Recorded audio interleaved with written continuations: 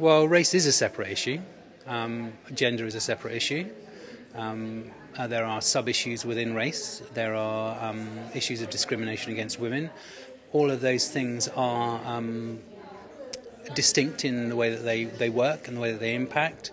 And if you don't develop strategy that addresses those things within their thematic areas, then you can never address discrimination. You can't bundle everything together because you just end up with a muddy pool. I feel that it's just one of those particular issues that people often get very emotional about, and I think it does need to remain as a separate issue. Wider, including all the other equality strands as well. I think that's important.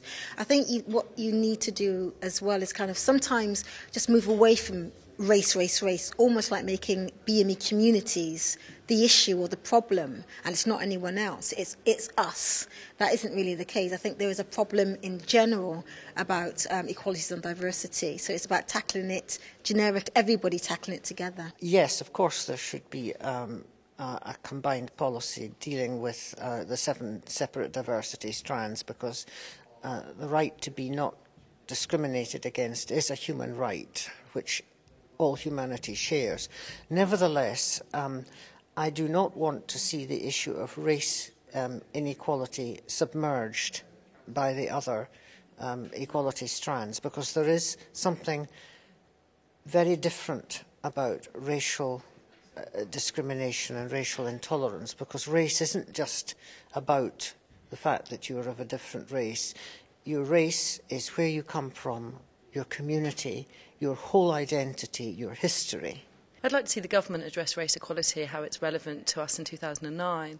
I think for a very long time race has been an issue for the BME community and not for the non-BME community.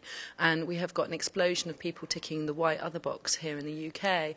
Large Polish communities, large other East European migrants coming to this country who identify themselves as from a minority group, but yet they don't really necessarily engage with the race debate.